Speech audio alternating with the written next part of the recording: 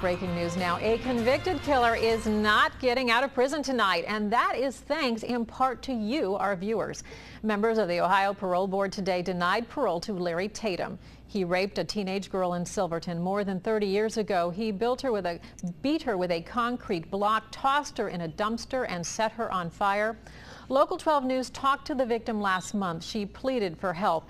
And more than 2,300 people wrote letters to the parole board after we aired her story. And thanks in part to those messages, he is going to remain in prison for at least another 10 years.